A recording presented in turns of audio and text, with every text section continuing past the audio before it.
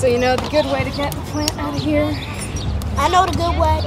I grew up in the suburbs of Washington, D.C., and I had lots of opportunities to go on hikes and, participate in the environment. And then moving to Philadelphia, where people are so disconnected from the environment, really made me want to find ways to bring a little bit of nature back into the city. This garden actually started 15 years ago, and where we're standing used to be a street.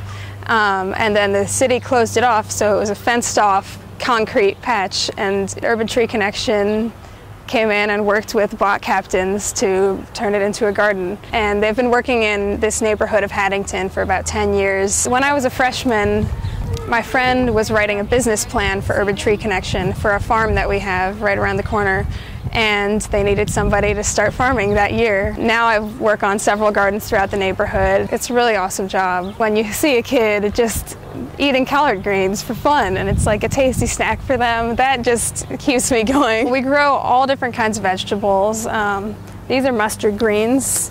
They're spicy. Kids love eating them as a snack. And these all wintered over. We have other collard greens out here right now. Then today we're planting lettuce, peas, radishes, leeks. I think giving people an opportunity to take some control over their neighborhood. That's what I really try to do with kids. Getting the Truman and the Udall have been really amazing. Getting the scholarships to me is like a good sign for what we can do with the urban gardens, and is really going to help me pursue graduate studies in social work and business to make this into a bigger thing.